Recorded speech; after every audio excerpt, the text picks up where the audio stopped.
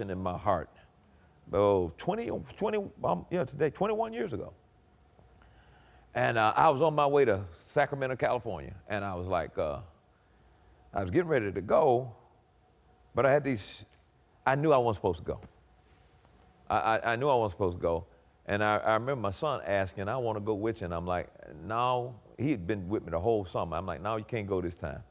I said, I'm going to take your Uncle Ken because his body can handle whatever we might. And I'm thinking, like, what are we supposed to encounter that requires to have a strong body to be able to do that? And we went and got in the car, and a car ran a red light, hit our car, our Suburban, and the Suburban went up airborne and started flipping. And I was holding on, and I said, okay, this looked like it's it. Let me keep my eyes open because I want to see if I was right about the transition and see everything I can possibly see. I kept my eyes open just like that. And then while that thing was turning around, my eyes bumped into those angels. And I can tell you, it was like it was yesterday. The angels were the color of light. Their clothes and their hands were the same. It was a light, and it was light. And I saw their eyes, and they went past me just like that. And then once I went past their eyes, then I saw myself in this realm where there were several people on my opposite side out of focus. Then something began to pull me closer to them and them closer to me, and they began to come out of focus. And then this voice came between me and them and said, no. And you could see the power of the voice.